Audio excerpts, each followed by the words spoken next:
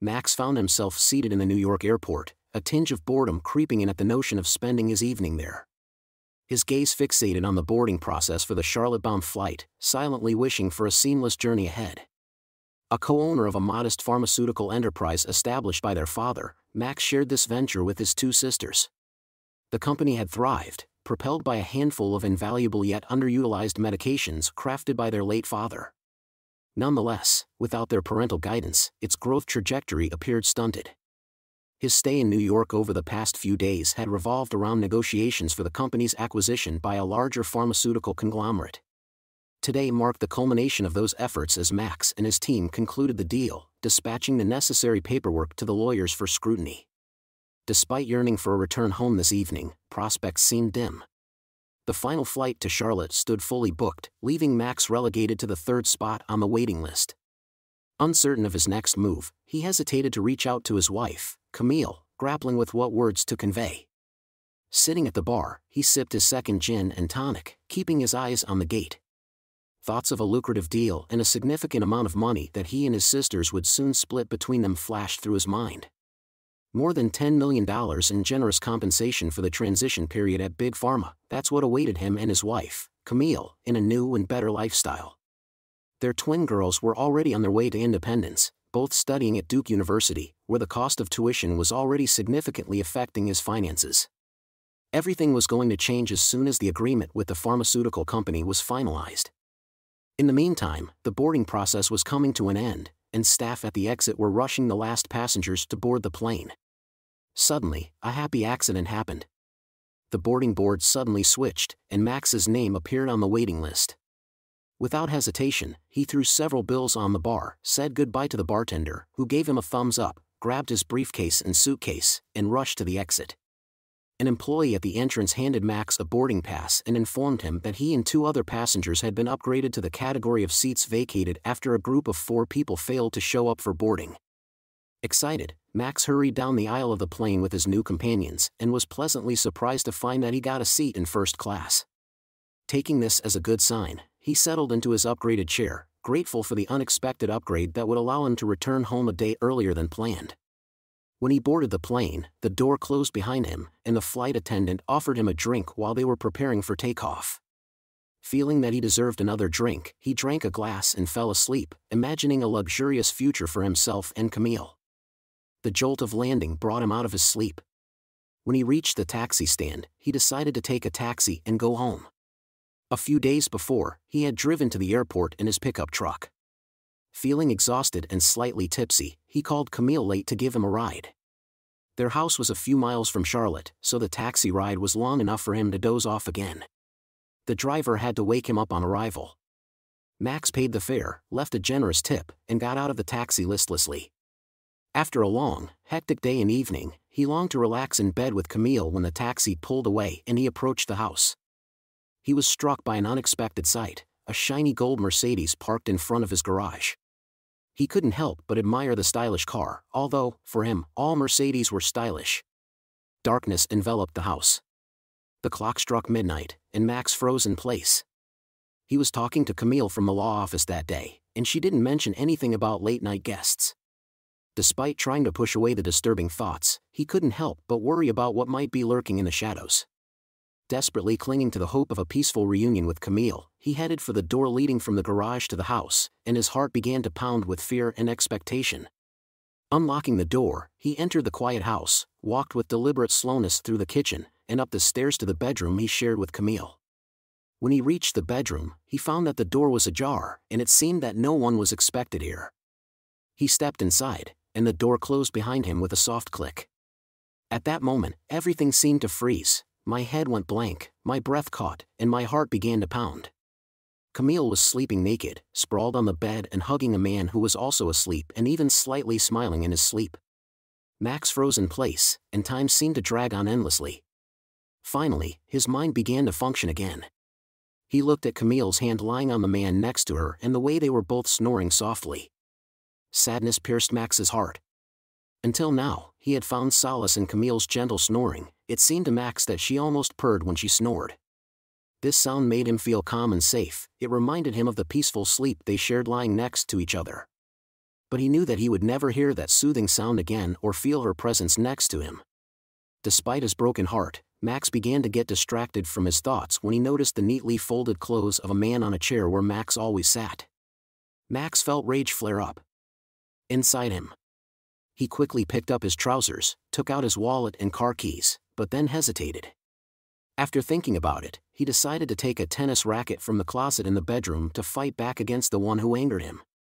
But he realized that cruelty would only lead to more trouble, both in the short and long term.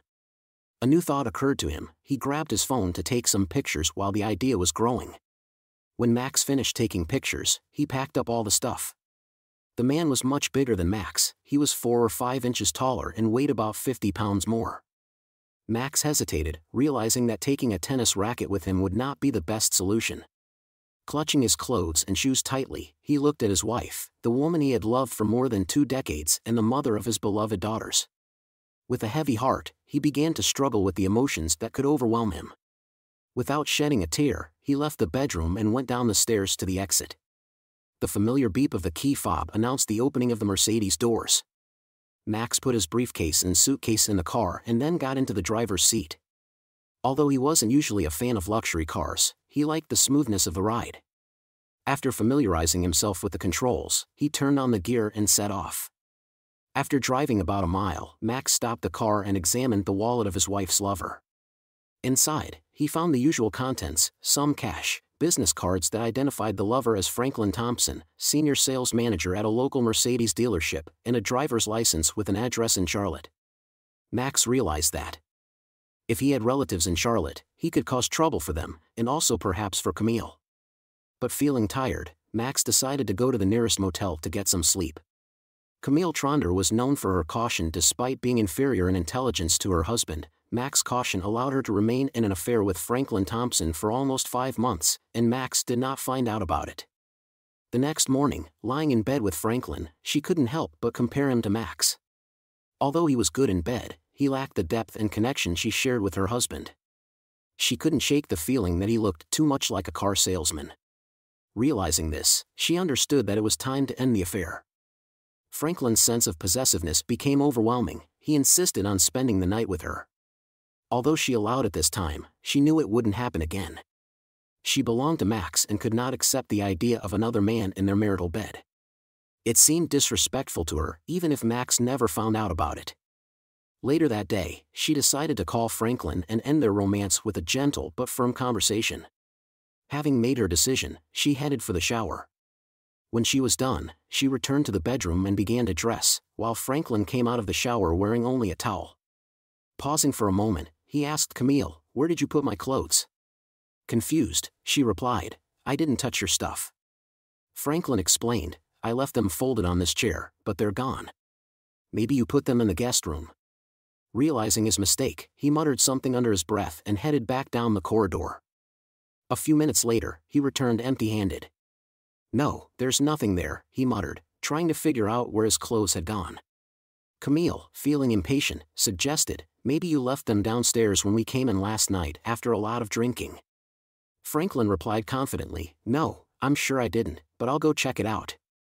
With that, he left the bedroom and quickly returned, running up the stairs.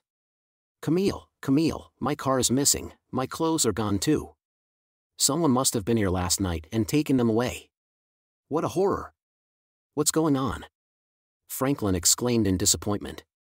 "Excuse me," Camille said, trying to make sense of Franklin's words. "How could his things disappear if we were together all night?" Shocked, Camille collapsed onto the bed. Franklin asked, "What happened?" Trying to catch her breath, Camille tried to think of an answer. "Franklin, what if it's Max?" she managed to say. "What if he came back from New York while we were sleeping? What if he took your stuff in car?" Franklin, visibly shaken, collapsed onto the bed next to Camille. "We have to find out where he is," he exclaimed. "Maybe it's Max, but if he's still in New York, then someone else got into the house. We need to call the police. I need to pick up my things in the car. Although, no, the car situation is a problem. If we contact the police, they will ask about the ownership, which is registered in my wife's name." Just thinking about the possible consequences left him speechless. "I will contact his office." His secretary usually arrives early in the morning and may know about his whereabouts, Camille said, picking up the phone and dialing Max's office number. Despite the early hour, Max's secretary immediately picked up the phone. Max TR's office, how can I help you? Camille expressed concern that there had been no news from Max the night before. Sheila assured her that it was still early and mentioned that the team in New York had been working late the night before, which was probably the reason for the delayed start of the working day. I talked to Max around 6 o'clock last night before heading home. He said that they have made good progress, and there is a possibility of a deal on the same day. This is great news. Max is still in New York, right? Yes, I think so. I expect to get a message from him as soon as they all get back to the lawyer's office. Would you like me to ask him to call you? Yes, please, but only if he has time because I understand the importance of this deal. Keep me informed. After finishing the conversation, Camille looked at Franklin and suggested calling 911 and reporting a break-in and carjacking since Max was still in New York. Franklin asked, "What exactly should we tell the authorities?"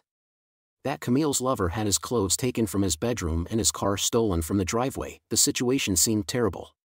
Camille offered to take Franklin home so he could change his clothes and then report the theft as if it had happened in his own home. They needed to figure out the situation quickly and come up with a plan while the wife was busy taking the children to school. I'm not going to talk about missing clothes because it may be more difficult to explain than a stolen car, but yesterday I told my wife that I would be in Atlanta for a meeting about the new Mercedes S-Class and would not return home until noon. I'll say that I left the keys in the car to pop into the salon, and when I returned, I found that the car had been stolen. It is quite possible that I can also say that I left my wallet in the car. Let's stay here for a couple of hours, who knows, maybe we'll need another show. Maybe together. What do you say? Okay, I'll call work and ask for sick leave. Camila worked as a paralegal at a small law firm. The work was tolerable, but as a rule, routine. After going out into the hallway to make a phone call, she returned to the bedroom and found Franklin lying in bed. Despite the temptation, Camila reflected on her recent decision to end her affair with Franklin and eventually decided to give it up. Franklin, she said without undressing, I think it's time to put an end to this. We had some good moments, but last night Max could see us in this position. We were lucky that it turned out to be a criminal. Let's get dressed and have breakfast somewhere. Franklin looked at her, wondered if it was worth arguing, but finally agreed with her arguments. Luck was on their side, but don't push your luck. Grinning, he remembered another attractive adult woman who frequented the car dealership. Okay, I agree. Let's get dressed. In the end, everything turned out to be more difficult than expected. Franklin was 50 pounds heavier and 4 inches taller than Max. After some adjustments, Camille managed to find a pair of old sweatpants that fit Franklin by making a V-shaped cut at the waist and tying the laces around it. She also found a pink hoodie that had been dyed in the washing machine, and after she cut off the sleeves and armholes, Franklin was fully dressed. She was about to say something about the clownish outfit, but instead only smiled slightly when she saw his face. They decided to pass the time watching TV until it was time to go to Franklin's. Max arrived at the address listed on Franklin's ID. It was a beautiful house with a bicycle leaning against the garage wall. Max sat in the car for a while, lost in his thoughts but still without tears. He spent the night at a motel and waited until dawn before going for a run. Contrary to his expectations, he did not feel as bad as he had assumed. Perhaps it was because he was still in shock. Going to the front door, he took out Franklin's wallet, which contained his driver's license. He rang the bell, and the door was opened by a young woman in her 20s, attractive but slightly disheveled. Max was wearing the suit he had bought in New York the day before, paired with a rumpled white shirt and no tie, although he didn't look the most presentable. He tried not to look threatening, showing the woman Franklin's driver's license and gesturing at the gold Mercedes. Before he could speak, she abruptly slammed the door in his face but immediately opened it again, holding a mobile phone in her hand. I will call the rescue service right now if you don't assure me that my husband is all right, she warned. I'm sorry, ma'am, he said. I have a photo on my phone of your husband and my wife in bed at night, both naked and fast asleep. To be honest, I don't think there are any offenses on my part. If you feel it is necessary to contact 911, please contact them, and I will wait in the car. Their eyes met for a moment, then her expression softened, and she motioned for him to come inside. As soon as she started talking, a voice came from the kitchen. "Mommy," she excused herself, promising to return soon, and left the room. Max went to the kitchen where he believed he could hear the voices of her and at least one of the children. When she returned, she handed him a cup of black coffee. "I hope you're drinking black coffee. I need to get the kids ready for school and then take them. I'm afraid I trust you more now than I do my husband. You can stay here until I get back, and then we'll talk," she said. "Good, okay," Max replied. "I think we're in the same boat." Max sat down in the living room, and soon a woman with 2 children came up to him. She introduced him as a friend of their father, after which she quickly left with the children. Max, sipping an ordinary coffee, thought about calling the office, but in the end, decided to leave everything as it is. Upon returning, the woman hurriedly climbed the stairs but reappeared a few minutes later, looking more composed with her hair styled and her lips tinted, holding out her hand. She introduced herself to Max, and they shook hands. "I apologize for the recent outrage. I am Molly Thompson, married to Franklin Thompson, who is currently in a relationship with your wife." Max chuckled at her words and found solace in laughter. "You are absolutely right. In the current situation, I am Max Tander, and my wife is Camille Tander." As he recounted the events of the previous night, he watched as tears welled up in Molly's eyes. "I am ready to divorce Camille, and I believe that having these photos will help to reach a fair agreement. If you think you might need them, I can send them to your phone." "Yes, I think I should have them," Molly replied, looking at Max without any emotion. He reached for the phone but hesitated when she spoke. "Wait, please don't send them to me. If I see these photos, I'm afraid I'll never be able to forget them. You have to keep them, and if I need them, I can always come to you, right?" Max reassured her, "Of course." Max noted that most likely he is not going to stay at his current job and in his house for a long time. He assured Molly that he would provide her with the contact information of his lawyer in case she needed a photo or help with a divorce. Molly expressed her gratitude and then asked about their current situation. She asked if Max planned to return the car or confront Franklin. She noted that Franklin was a strong man despite the fact that he had recently gained weight. Yesterday, he was supposed to come to Atlanta for a meeting by car and stay there overnight. He was supposed to come home this afternoon. "I must admit I really like this car, but I've never driven a Mercedes before.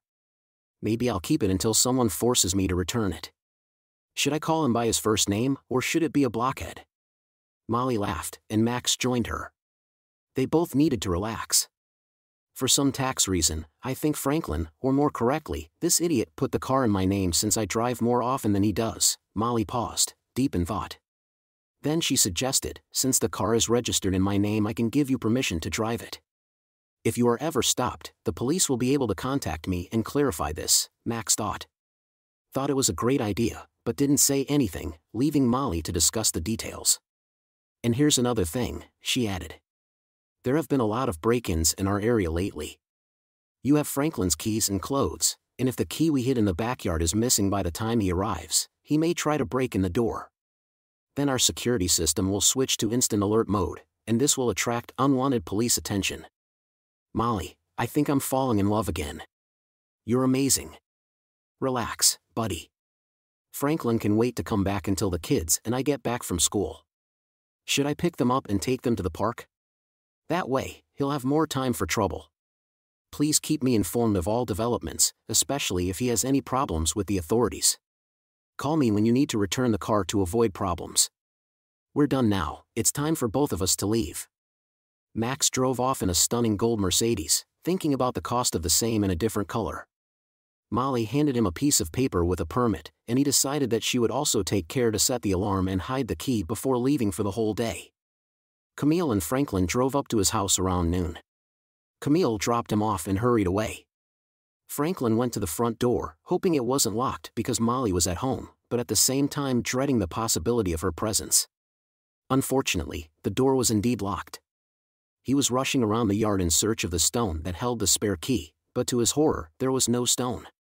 Cursing under his breath, he looked around the back of the house, wondering if it was worth trying to break down the door. When he tried to open the back door, he found that it was also locked, leaving no other options. He reluctantly decided to force his way in. After examining the windows along the back wall, he decided which one would be the most suitable for breaking in. Pausing at the bedroom window, he noticed that it was the largest window at the back of the house. By smashing it, he would have gained enough room to penetrate. Grabbing a branch from the tree, he carefully examined the window. Realizing that he was barefoot, he thought about how to safely get through the broken glass. Without hesitation, he brought 2 chairs from the back porch and placed them by the window, believing he could climb over the chairs and avoid the glass.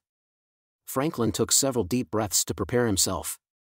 He threw a branch at the bedroom window, and it shattered with a loud crash, but satisfaction quickly turned to horror when the home alarm siren wailed loudly.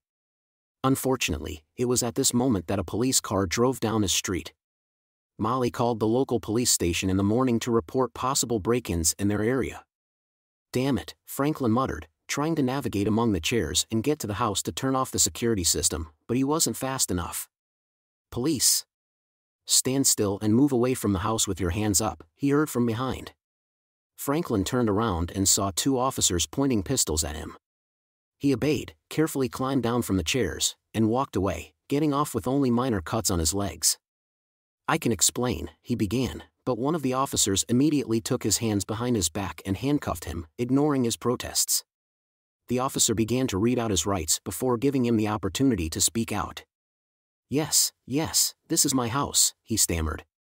"I didn't have a key, so I broke in to get my clothes and call the office." The police noticed Franklin's tracksuit, which they thought was clownish, and one of them asked him for an ID card. Franklin explained that he had lost his car and belongings, needed to get into the house to change into suitable clothes. When asked how he lost the car, Franklin replied that he stayed the night at a friend's house and woke up to find that the car was gone. The officers asked if he had reported it missing or if he could have left it at the bar. Franklin found himself in a difficult situation. He didn't know how to explain his whereabouts or why he hadn't reported the car missing, but he definitely didn't want to end up behind bars for trying to break into his own house. The handcuffs dug into his wrists, adding to the discomfort. After thinking a little, he came up with a solution that could solve this problem. "You could call my wife to confirm my identity, or maybe take me to my office, then I can ask a colleague for some spare clothes." Despite the possible troubles at work, this was a much more preferable option than imprisonment. After receiving Molly's phone number from Franklin, one of the policemen contacted her. Franklin listened to the conversation. The officer introduced himself to Riley from the Charlotte Police Department and said that they were at such and such an address. The officer explained that they had detained a man claiming to be Molly's husband who was trying to break into her house because he had lost his clothes. After a short conversation with Molly on the phone, the officer assured her that they would sort out the situation. After thanking Molly, the officer turned back to Franklin. The woman claimed that her husband was in Atlanta and believed that anyone who broke into her house was necessarily a burglar. She wanted them to go to jail. Franklin was on the verge of tears when the police escorted him to his car to take him to the station. Camila arrived at the office a few hours later, determined to make up for lost time. Worried about Max, from whom she had not heard, she tried to call him on his cell phone but received no response. After calling the office again, Camila expressed her concern to Sheila. She said she was worried about Max because she hadn't heard from him yet. Sheila assured her that there was no new information and suggested that Max might still be in New York with lawyers. Despite this, Camila found it unusual that Max did not call. Sheila promised to check on him and said that either he or she would call back soon. Camila thanked Sheila and praised her as the best secretary in the world. Soon after, Camila's phone rang, and she saw that it was Sheila calling. "Camila, this is Sheila. I was talking to the secretary at the law office, and she mentioned that Max left late yesterday trying to catch the last flight to Charlotte. I called Max on his cell phone to find out how he was doing, and he asked me to tell you that he would call back later."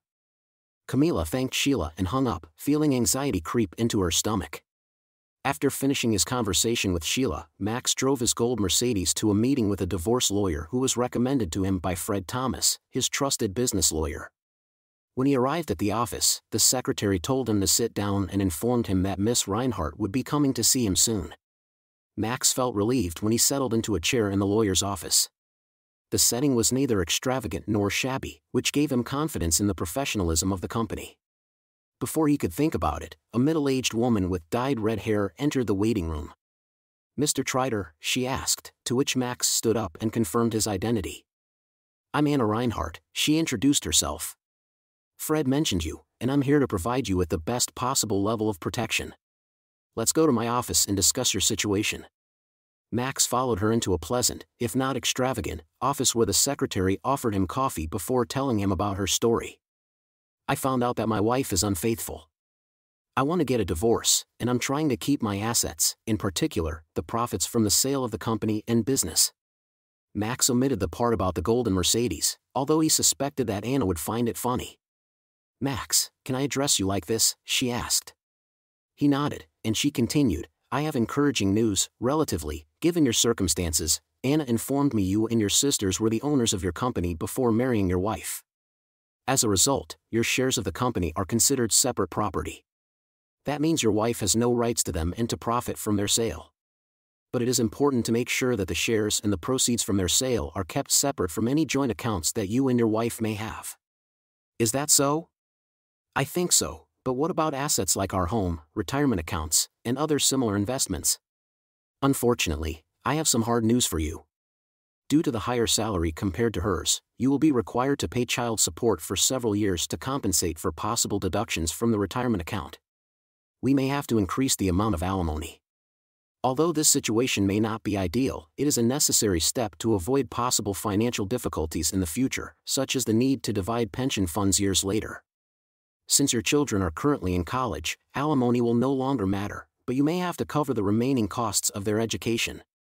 I hope this decision will suit you. What about the house? It is important for you and your wife to come to a decision. One option is to sell the house and split the profits, or one of you can buy it from the other based on the current appraised value. After last night, I'm sure I don't want to keep this house for myself. It is unlikely that Camila will be able to afford to buy out my share, so a sale may be the best option. I will quickly prepare the divorce papers, and I will be able to give them to you tomorrow. If you want, we can give it to her tomorrow afternoon.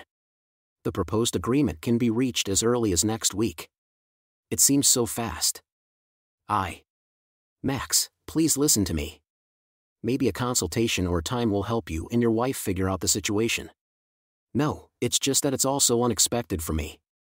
Less than a day ago, I was thrilled and looking forward to sharing the news about the sale of the company with my wife. After discussing the possibility of a divorce, Max realized that he had to move forward. He assured the lawyer that he would find a way out of the situation. If you change your mind, just call me, and we'll try to sort it out, she added. Max expressed his gratitude, paid, and left the office. As he walked back to the golden Mercedes, he couldn't help but think about the man he had bumped into the night before. This thought made him remember how he had promised his secretary to contact Camille. Camille picked up the phone in her office at the law firm where she worked and heard Max on the other end. Camille, this is Max. I saw that you called. Thanks for calling. Max, I missed you, Camille replied. Where are you? What's the matter? What is it? She asked. I'm in Charlotte, Camille. I came back last night, Max said. Hearing his words, Camille felt a knot in her stomach, and the metaphorical snake inside her stirred with worry. You came back last night, she repeated, and her tone became a little harsh. Camille leaned back in her chair, feeling the weight of the conversation weigh on her. It was hard for her to even catch her breath, let alone find the words to talk. Camille, I'm ending the conversation, Max announced in desperation. She protested. No, Max, please, no, she begged. Can we meet somewhere? I just need to see you, at least for a few minutes. Max paused, torn by the love he felt for this woman, the mother of his children, the most important woman in his life for over 20 years. Max made an appointment at the cafe center for 6 p.m. Memories flooded back to her when she remembered how they first met in this place. Despite her misgivings, she couldn't help but feel nostalgic for this place that held so many precious memories. As she prepared to leave, she couldn't help but wonder why Max had chosen this particular place. With a heavy heart, she dialed his number and whispered, Max, I'll see you there. Please listen to me.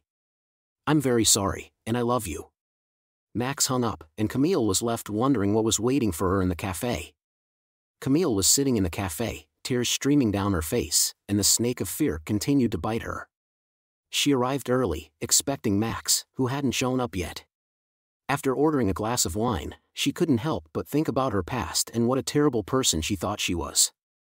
Her first intimate encounters were with college football players who made her feel helpless, and this feeling remained from her school years when she had fun with them.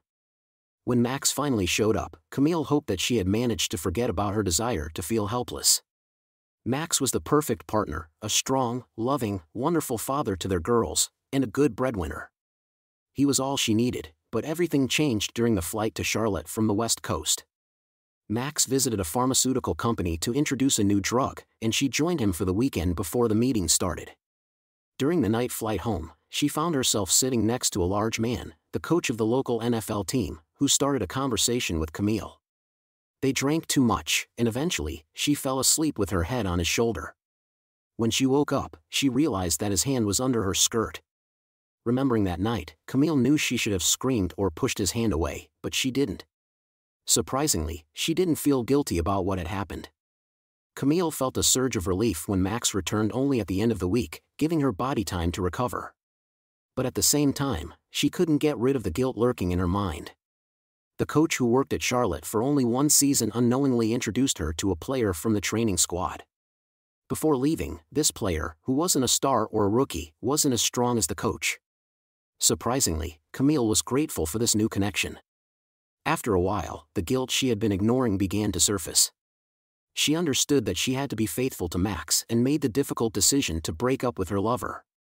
Camille thought she was done with cheating when her daughters left for college. She treasured her relationship with Max and was glad that now they could be alone. But the temptation made itself felt again when Max presented her with a generous gift, a new luxury car to choose from. After driving to the Mercedes dealership, she crossed paths with Franklin Thompson. Although he didn't sell her the Mercedes, he managed to lure her into bed by pressing all the right buttons, and she knew perfectly well that this was morally wrong. Things were complicated by the fact that Franklin was not very skilled in bed. Despite the fact that she had gotten away with previous infidelities and considered her marriage indestructible, she deeply loved Max and wanted to remain faithful to him. She understood that doing the right thing meant not having an in relationship with a less ideal partner. Allowing Franklin to spend the night in her marital bed was a very unfortunate decision, even before Max caught them. But she had let him, and now she was terrified of the consequences. "Hi, Camille," Max's voice interrupted her thoughts. Camille looked up and saw that he looked older than when he left for New York and realized that it was her fault. The uneasy feeling in her stomach wouldn't leave her. "Hi Max, thank you for coming," she replied.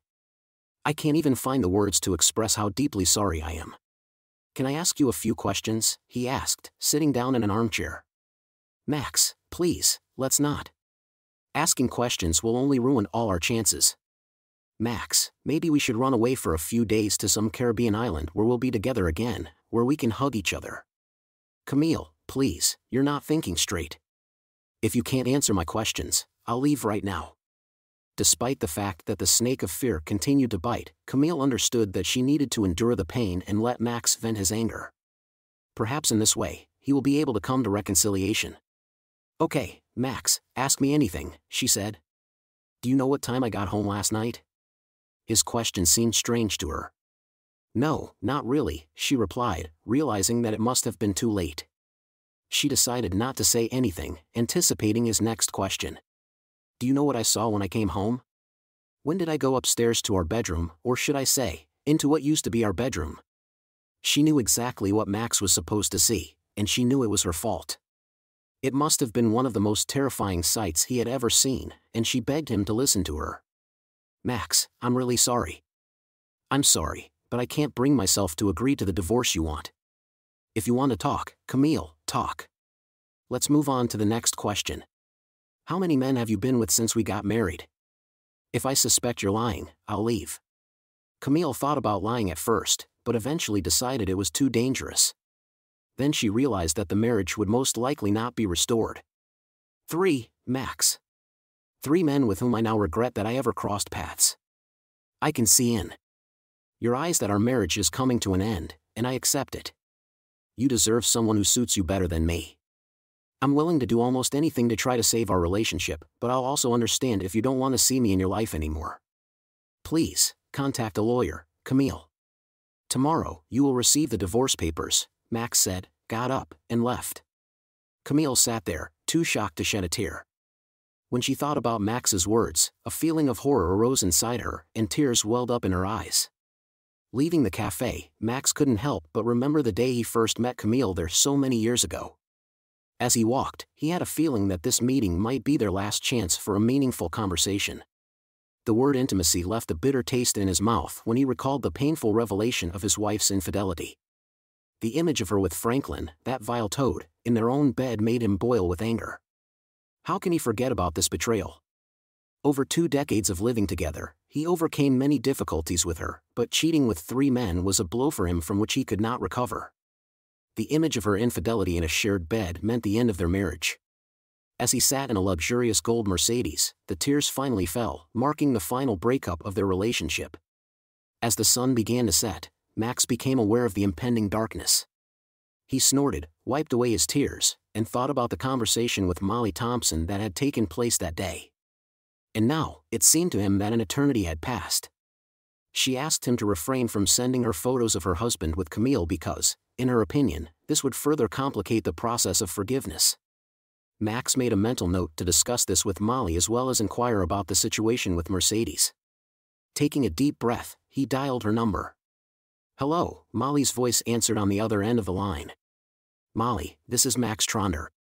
I just wanted to find out how you're doing and discuss what to do with the car." "Thanks for calling, Max. I'm fine. You can hold the car for now. Franklin is solving some problems, and he won't need her for a while." "Problems? I hope you didn't hurt him." "No, but I would like to. He was in trouble for trying to break into our house, and he even got into an altercation with a police officer. Given his size, the officer had to handcuff him. Something happened during his time in prison that he refuses to talk about, but I suspect that another prisoner may have attacked him. I tried to keep my distance from him. As a result, he called his brother to post bail, and his family found out about the situation. This is a difficult situation, Molly. I can't say that I sympathize with him, but I sympathize with you. I want to praise you for choosing not to look at the cheating photos this morning. It was the right decision. Coming to terms with these photos will be even more difficult." He returned home a few hours ago, full of tears and apologies, begging to stay. "For now, with 2 small children, I will try to come to terms with it, but it will not be easy for him. His lawyer brother advised me to sign a prenuptial agreement and offered his help while I manage our finances. Franklin will have limited freedom, and I intend to keep a close eye on him. Keep up the good work, Molly. I wish you all the best. Just call me when you need to return the car." After hanging up the phone, Max sat down and felt a pang of jealousy for Molly. Maybe Franklin finally learned his lesson after he was arrested and charged with assault for trying to hit a police officer. In addition to the difficulties he faced in prison, he may have been badly scarred. Max hoped so. Thinking of Molly and their children back at the motel, he realized that before he went to rest, he had one last thing to do: call his daughters, Jane and Joan. As soon as Jane picked up the phone and greeted him with a joyful "Hello, Daddy," he couldn't help but notice how similar their voices were. Although they were twins, they were not identical but could have been if their voices had been so similar. They both study nursing at an expensive college, and Max couldn't help but be proud of his girls. Despite the strong resemblance, they were not identical twins, much to Max's relief. He often secretly confessed that he was glad that they were not copies of each other. They could unite against him, and he could not imagine how 2 identical young women would pressure him to make a decision, for example, about buying a car, night parties, or financing a trip to Florida for spring break. No matter what their last request was, it always ended with a plea: "Daddy, please." Although he didn't admit it openly, deep down, he knew that he liked to pamper them. "Jane, how's Dad doing? How about joining my sister and me for brunch tomorrow? Let's say around 11 a.m. at a bistro on 4th Street. I think it's not bad." Wait a minute, he heard a noise in the background. When she returned, Joan was there too. "Can we talk?" She cut him off abruptly, remembering their friends at brunch. "Let's talk about the 3 of us, okay?" Jane agreed, but before she could finish, he stopped her, avoiding a phone conversation, which was difficult even in person. "I have to go. See you at 11 o'clock. I love you, and please tell your sister that I love her too. Goodbye." With that, he ended the conversation. He prayed that she wouldn't contact Camille, but he couldn't bring himself to say so. If he had, she would undoubtedly have contacted Camille right away. The meeting at 11 o'clock tomorrow morning was rapidly approaching. After Max left the cafe, leaving her with ominous advice to go to a lawyer, Camille could hardly hold back tears. She knew perfectly well what she had done and ruined everything. She understood that her marriage, her family, her whole life was at stake. The thought of her daughters, parents, and friends finding out about it terrified her. She was afraid of losing Max, the house, and everything that was dear to her. The thought of Max finding her naked in bed with Franklin haunted her, and Syl's tears flowed uncontrollably. Eventually, a waitress came up to her and offered to take her to the bathroom. Camila held back tears and politely refused. Afterward, she paid the bill and went to the house, which would soon cease to be her refuge. Upon arrival, she found a bottle of gin, but it was enough to cloud her thoughts, giving no clarity on how to get Max back. After drinking the whole bottle, she fell asleep, not losing hope for a wonderful reunion with Max. At 11 o'clock the next morning, Max was sitting in the bistro when his daughters entered the hall. Earlier that day, he had carefully reviewed and approved the draft divorce application. After driving 2 hours from Charlotte, he used that time to think about how to approach the conversation with Jane and Joan. When they entered the bistro, the usual pleasant events took place: hugs, kisses, questions about school and work. They ordered food, ate, cleared the plates, and finally, the moment came when they could start a real conversation. "We feel that something is wrong," Joan began. "You don't look well. Are you going to tell us that you have cancer or some other disease? And if so, where is Mom?" "Girls, I have serious news, but they are not related to health. No one is in danger of death, and it's about Mom." "Oh no, did she do something terrible?" Joan exclaimed. "Did she run off with one of her colleagues, leaving us in pursuit of a young fit body?" The sisters couldn't help but laugh at the absurdity of the situation. At first, this idea seemed absurd, but the girls were stunned when they realized that their father was serious. Their mother cheated on him, but he insisted that didn't mean she cheated on them. Joan couldn't believe what she was hearing. Through tears, she agreed with her father, realizing that because of her mother's act, their family was being torn apart. Both girls were overcome with emotion when they learned this bitter truth. Max started crying too. The girls stood up and tried to hug their father and each other at the same time.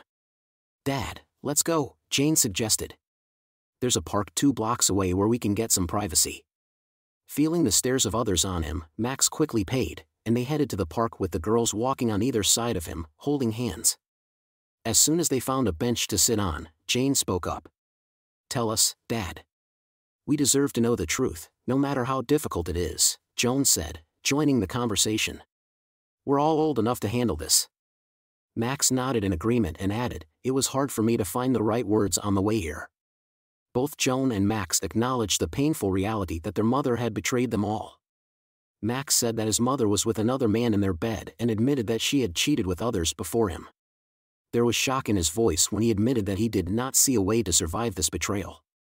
"I have already consulted with a divorce lawyer, and today Mom will receive a divorce application." Tears flowed, and then there was a heavy silence as they all pondered the news and what it meant for their future. "Girls, no matter what happens, remember that your priority should be yourself and your college studies," he advised. "I have enough funds to pay for your senior year at Duke, and if you decide to continue your graduate studies, I will do my best to provide financial support in this as well. But my offer has one condition." The girls stared at him, waiting for his terms. What did he want to say? In his own words, "I am ready to financially support your education. But I want to see how you put in the effort and get good grades. I understand that your mother's actions are preventing you from focusing on your studies, but you both assured me that as adults, you are able to overcome such obstacles with maturity and discipline." They exchanged glances, shed tears again, and hugged him. Yes, Dad, we appreciate your support and promise not to disappoint you," Joan offered words of encouragement while Jane was lost in thought. "Dad, Joan is right, we will not disappoint you, but what about you? Are you going to be okay? What are your plans?" The father paused, thinking about what was bothering them. "You can think about a lot in 2 hours of driving," he began. "First of all, I want you both to know that your words do not surprise me. I have no doubt that you will succeed in school, and I will always be proud of you. As for me, your mother's actions had a great influence on me. I could step aside and wallow in self-pity, trying to make peace with your mother, but I realize that I'm not that kind of person. My life has been dedicated to taking care of others. I took care of my grandparents first, then my sisters when they inherited the shares, and of course, my own mother and you girls. It may seem like a complaint, but it's not. The upcoming sale of the company will soon free me from the burden of caring for my sisters. Camille has already left me. I assure you all that I am ready to support and guide you as you enter adulthood. Considering that 2 out of 3 women in my life are lucky, I consider myself very lucky. Now it's only my merit. But instead of perceiving betrayal and divorce as the worst events in my life, I see them as an opportunity to start all over again, dedicate a new chapter of your life to taking care of one person, yourself. But Dad, Joan expressed her support. If you really think so, that's great. Jane, however, was more questioning. Dad, what does all this mean, a new life? What does it mean? Are you thinking about a new job at a pharmaceutical company or maybe buying a farm? This is a reasonable question, and I have a satisfactory answer to it. I don't know all the details yet, but this new chapter of my life will be devoted to physical activity. I plan to run marathons, conquer mountains, swim across the Atlantic, conquer the Alps, and go on safari. The list of things I want to do is endless, and you know what? Along the way, I can meet a wonderful woman who will share my spirit of adventurism. Who knows what the future holds for me? This, Dad, is just incredible. Both girls stared at him in disbelief. It was their father, not some fearless adventurer. Did you really come up with all this while driving here from Charlotte? Jane asked. Well, yes, partly, he replied, but I also didn't sleep much, and different ideas were spinning in my head. I could have drowned my grief in alcohol, but instead decided to make the most of the situation. Believe me, I'll be fine. Max said goodbye to his daughters, hugged them, kissed them, shed tears, and drove back to Charlotte in a gold Mercedes. As soon as he drove away, the girls dialed their mother's number. A tired voice answered the call at the Tronder house. Joan turned on the speakerphone and informed her mother, Mom, this is Joan and Jane. We just had breakfast with Dad, and he shared some unpleasant news with us. The mother asked curiously, and what did he say? The word divorce hung in the air, casting a shadow over the conversation. The reason for all this was your betrayal. Father gave us some more information, but that's the gist of it. It's true. Oh girls, it's hard. Your father and I have been married for so long, and this is a mistake. Yes, I made a big mistake, actually more than once. But I believe we can handle it. I just need to give your father some time, Mom. Joan interrupted. Listen up, when Dad talked about the divorce, he didn't mention trying to fix the relationship. Technically, he's right, but that doesn't mean we can't try to fix it. I promise to do whatever it takes, Mom. Jane interjected, expressing her doubts. Dad mentioned consulting with a divorce lawyer and said that there is no way back for both of you. Joan and I want to remain neutral, but you need to face the truth. Joan and Jane exchanged worried glances, and the room was filled with the sounds of agonized breathing. Should they have come to Charlotte after all? Finally, Camille's voice broke the silence, barely above a whisper. I know that I ruined everything and ruined my marriage. Your father probably hates me, and he's right. I've done some terrible things. He advised me to find a lawyer, and he was right about that too. I'm really sorry, girls. I know it's hard for you too, Mom. Don't worry about us, Joan reassured her. Everything will be fine, and I believe that Dad will do his best. Don't forget about yourself. Hiring a lawyer is a wise decision if necessary. Jane and I can come to Charlotte. Thanks, girls. I appreciate it. I'll be fine. I just need time to realize what I've done. They ended the conversation. The girls still didn't know what to do. You know, Joan said, it's ironic though not funny that we're more worried about Mom, who caused all this chaos, than about Dad. After much discussion, they decided not to return home, leaving their parents to deal with the situation without their participation. Camila stayed in the house, feeling a little awkward because of the gin she had drunk the day before and feeling discouraged after talking to her daughters. Realizing that she needed to unwind, Camila thought about packing up and leaving the house. Just as she was wondering if she should buy more gin, the doorbell suddenly rang, forcing Camille to open the door. There was a woman standing in the doorway who looked like she was chewing gum. How can I help you? Camille asked. Yes, ma'am, are you Camila Trayer, Max Chirk's wife? The woman asked. Yes, that's right. May I ask who you are? Camila replied. "Ma'am, you've been served," the woman said, handing Camille a folder of documents and taking photos. Camille exclaimed when the woman returned to her car. Back at the house, Camille sat down at the kitchen table to study the mysterious folder. At the sight of the title of the first document, she almost fainted, a petition for divorce. The words Max had said to her earlier echoed in her head, "Find a lawyer." Looking around the kitchen she once shared with Max, she realized that the joyful moments they spent together would never be returned only because of her betrayal. Camille's intuition turned out to be correct. She and Max could not save their marriage. 6 years later, Camilla found herself in the ballroom of a luxury hotel, watching Jane spin around the dance floor with her husband. Memories of her teenage years flashed through Camilla's mind when life seemed unbearable to her. There were too many activities, too many teen dramas, and boys who, in her opinion, were either too violent or too kind. Max was busy working as an assistant, and the profession of a lawyer seemed boring to Camille. Life had seemed suffocating to her then, but now she longed for those times. Camille was still working at her usual law firm, immersed in a routine of monotonous paperwork.